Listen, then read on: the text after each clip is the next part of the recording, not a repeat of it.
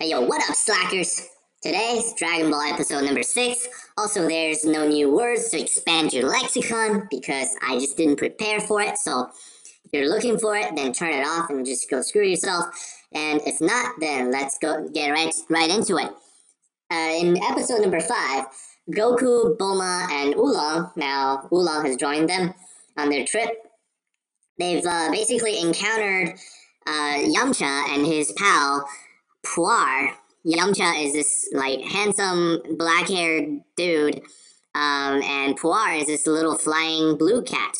And they're a bandit. The two of them is they form a bandit in the desert, and it's called the Diablo Desert. And they had a fight so Yamcha had a fight with Goku. It was like a nice sparring session, and Goku was kind of like beat for the first time that we've seen since the Dragon Ball series started. So that means Yamcha, he's got something. But we also know that Goku is also quite powerful. So at the end, Yamcha ran away because he saw Bulma. But Bulma was initially knocked out. Actually, not knocked out. She actually passed out because of the heat stroke. As they lost their mode of transportation, Bulma lost her capsules to transform into all those different automobiles or vehicles. So, when Bulma woke up from her heat stroke, Yamcha saw her and he turned completely red because he was so shy that he can never be in the presence of any women or girls. And and Bulma also saw Yamcha. So he ran off and he swears he's gonna come back. So now in episode number 6, as the day gets to the as the day gets a little what do you call it?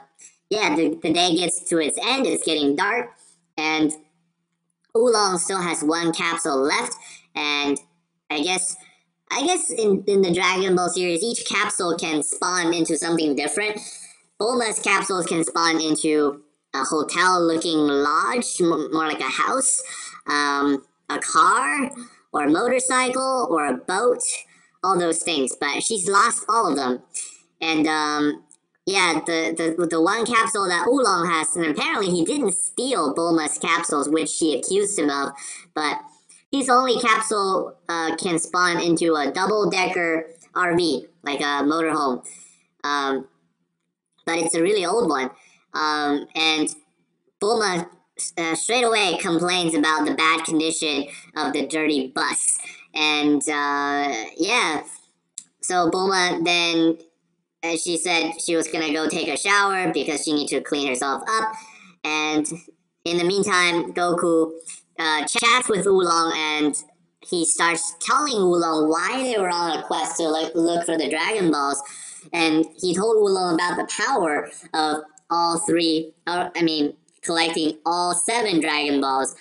And as he was speaking to Oolong, little did he know that Yamcha and his pal Puar, they were hiding right outside the bus because they were trying to come back and get their revenge. But they overheard Goku and Oolong's conversation, so now they also know about the Dragon Balls and their power.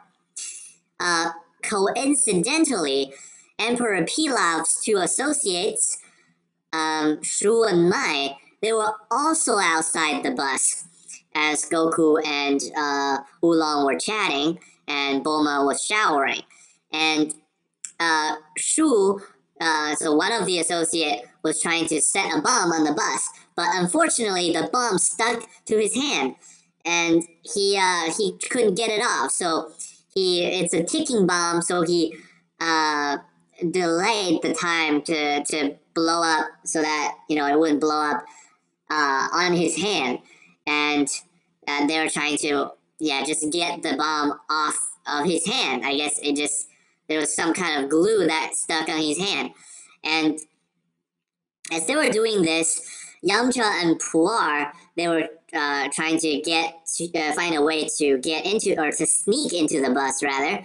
But then as Yamcha was like trying to find a door or a window, he found a window, and looking into the window, he saw nothing or none other than Bulma's boobs.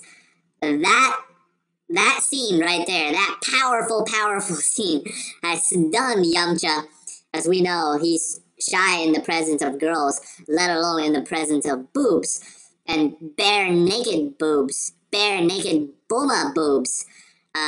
He was, yeah, he was dumbfounded, and then, yeah, he screams and runs away. And as Puar was trying to run after him, he was asking, yeah, he asking, like, what's going on? So Yamcha told him, yeah, I don't know if Yamcha actually explained to Puar what he saw. Yeah, those nice knockers, or was he just saying that he explained to Puar that once he gets his Dragon Ball, he collects all 7 of his Dragon Ball, which is the same. There's only 7 Dragon Balls, so he's gonna get after the Dragon Ball at all his might because he needs them to get rid of his fear for girls. And he told Puar that once he collects the 7 Dragon Balls, his wish to Shenron will be find a girl to marry, or at least to go on a date. And yeah, that is naive boy Yamcha. Well, it's kind of cute, right? If you're like 16, that's really kind of cute. But if you're like, if you're like 20 in your 20s or 30s, come on, dude. Your only wish after you collect all 7 Dragon Balls is to be not to be shy around girls anymore. Come on, Yamcha, you can do better than that. At least get to like 3rd base, okay? Just make sure that you ask for a little more. Keep pushing it. Keep pushing Shenron.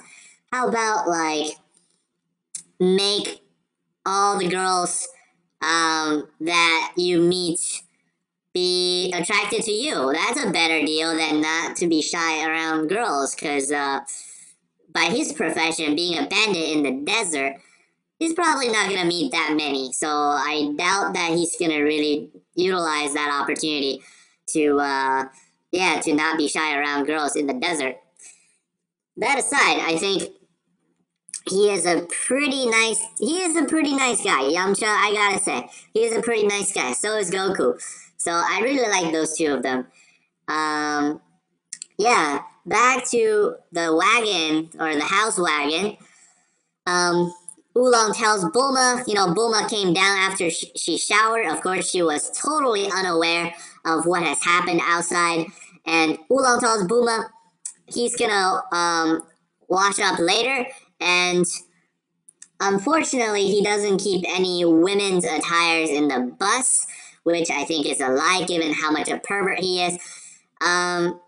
So Bulma is kind of pissed because there's nothing for her in the bus.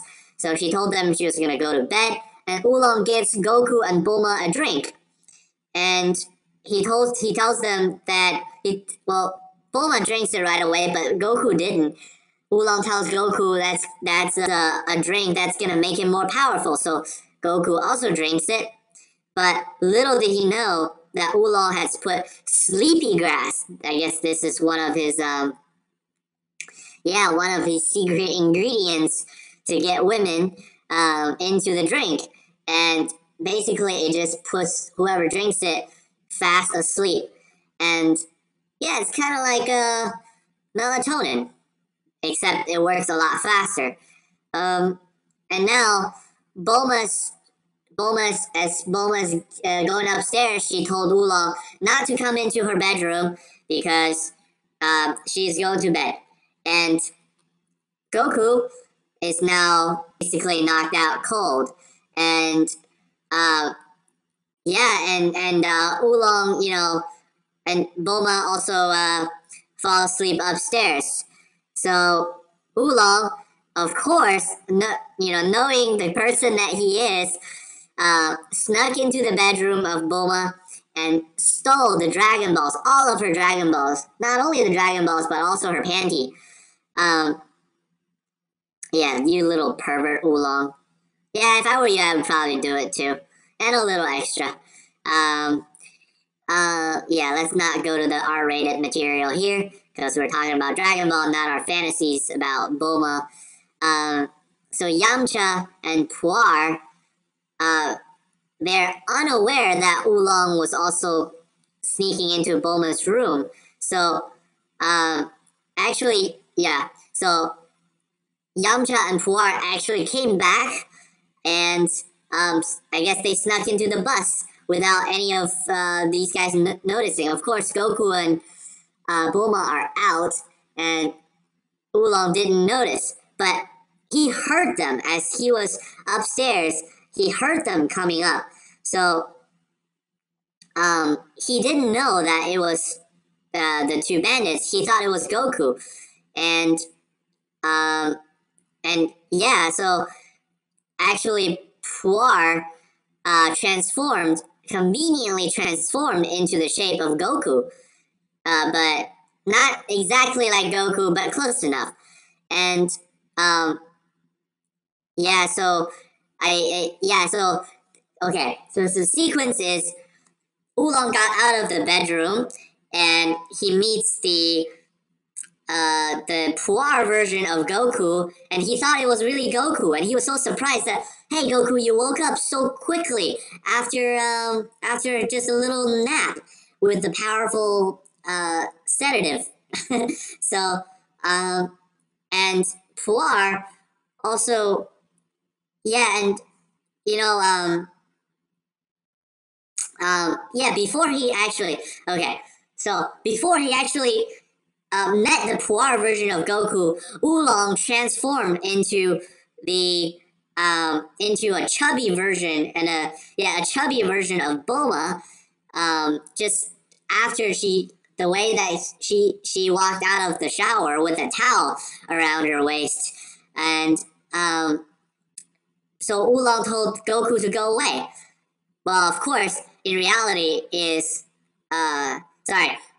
Bulma with a towel wrapped around her told Goku to go away. In reality, it was Oolong telling Puar to go away, thinking that was he was telling Goku to go away, and Puar, of course, thought it was Bulma, and then he starts to get out of he starts to get out of the get off the stairs and get back downstairs.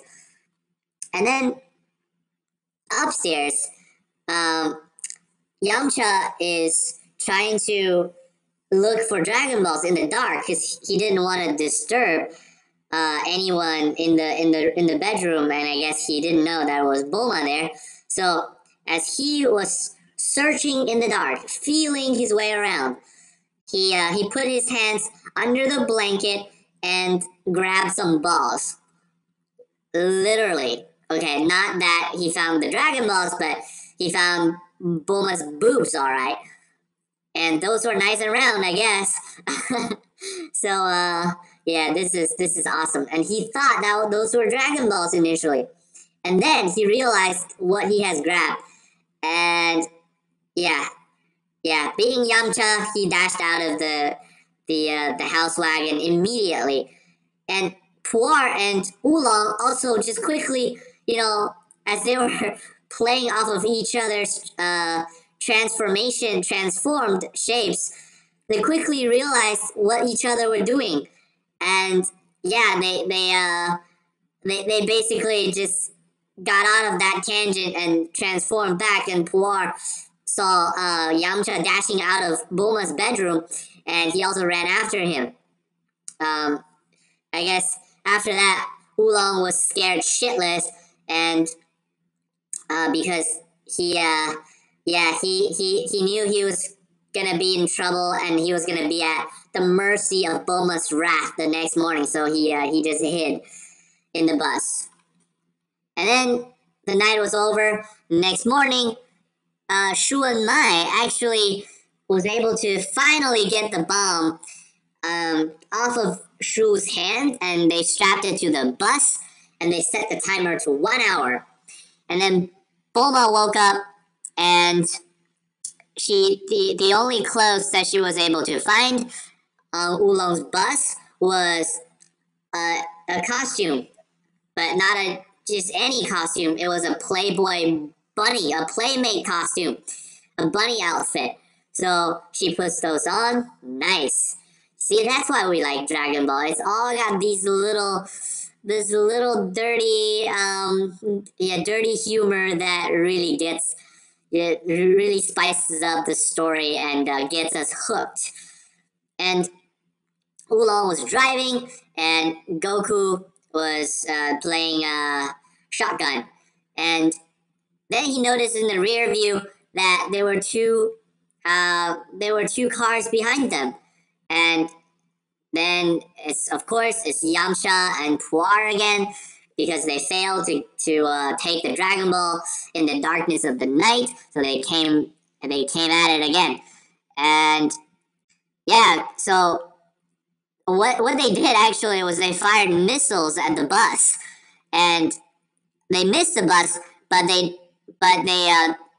distracted Oolong enough that he has to swerve, and the bus, and he crashed the bus.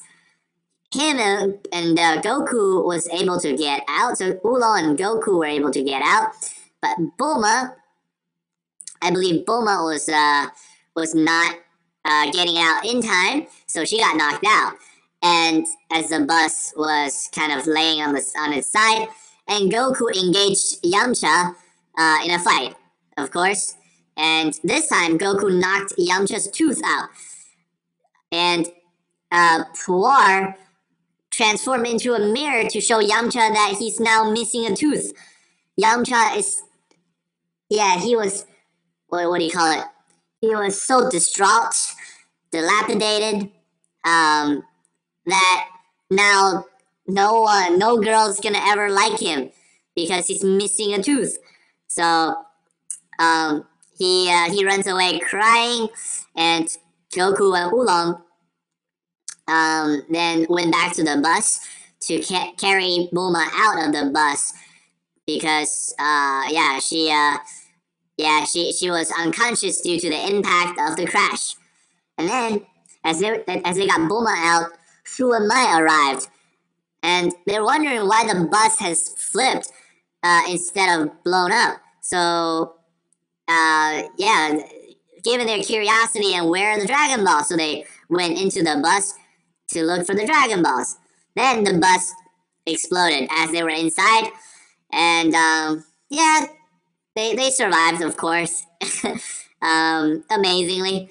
And then Goku and Oolong, now with Bulma still unconscious, they're carrying her, and they really didn't know what to do now because they don't have any more transportation. The bus was destroyed, and all Bulma's capsules, those magic capsules, are gone. So they have to be on foot.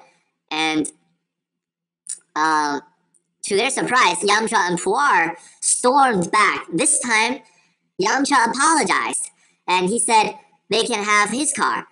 And he gave Goku and Oolong his car, for real. But of course, he didn't do this for no reason out of a goodwill.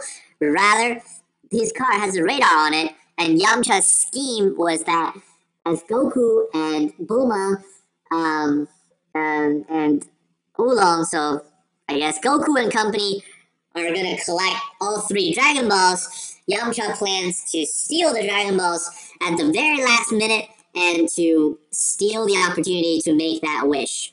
So that is the end of Dragon Ball Episode 6.